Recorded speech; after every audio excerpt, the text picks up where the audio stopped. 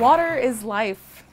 It sustains us, and it is integral in all living things.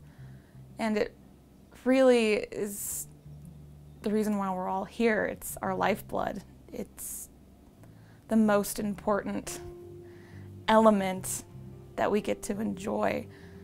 It gives us our form. It gives us our understanding of who we are. It's a vital part of our ecosystem.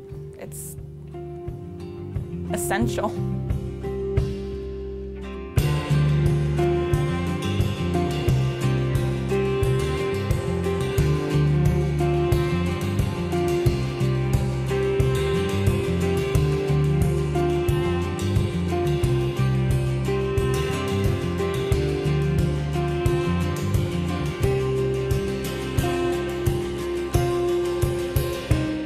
An aquifer is one of those mysteries of the natural world that stores water and transmits water in the dark, outside of everybody's awareness. Surface water you can see. Groundwater just happens 24 hours a day, 7 days a week, for thousands and thousands a year, and nobody knows about it. When you stop to think about, here's a drop of water filling my glass, well, let's just swim upstream. We go up that pipe and down here, and pretty soon we end up in a city well, and then we end up in the Casper Aquifer. And then we keep swimming upstream. Pretty soon we're back at the surface, and then pretty soon we're a raindrop going up into a big thunderstorm like we see on a hot July afternoon. You can look up here in January to the range to the east of town and see all those snow drifts. Well, that's the water that's going to be coming out of your tap here in 2, 5, 10, 15 years. I think a lot of people have a hard time envisioning underground water, because they'll refer to it as a river underground, but it's really more like a giant sponge down there.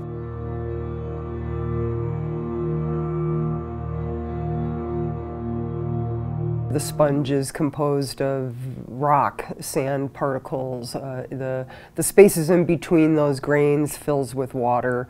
And when we drill down and put our wells in and extract water, that's coming out of an aquifer.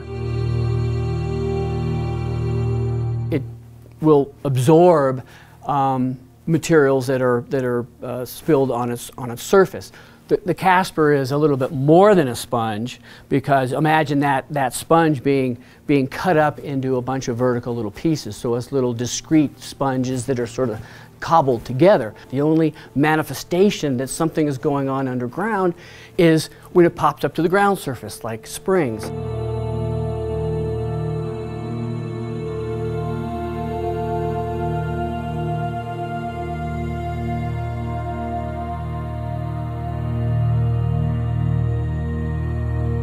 Well, the beauty of Laramie's situation is the old cowboy saying of don't drink downstream from the herd. Well, we are upstream from all of the herds that extend from here to the Gulf of Mexico, and that's a unique and precious position to be in.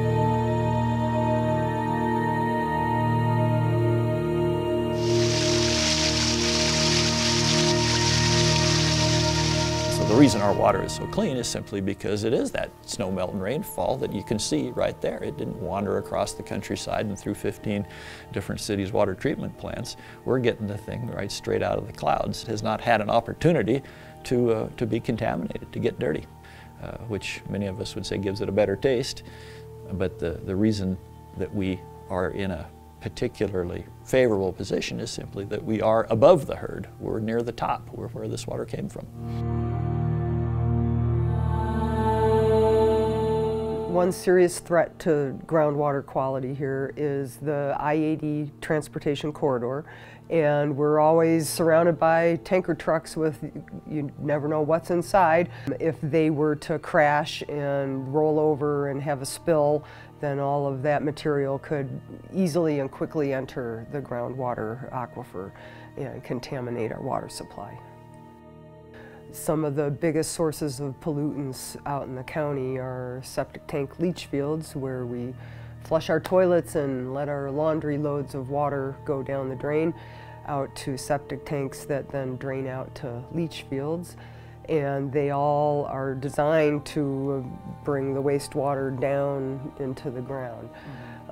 And in addition, sometimes over-fertilizing in agricultural areas or at a golf course, cleaning products, household cleaning products that people use out in the county, they all end up in your septic tank leach field systems and have the potential to make their way down to groundwater.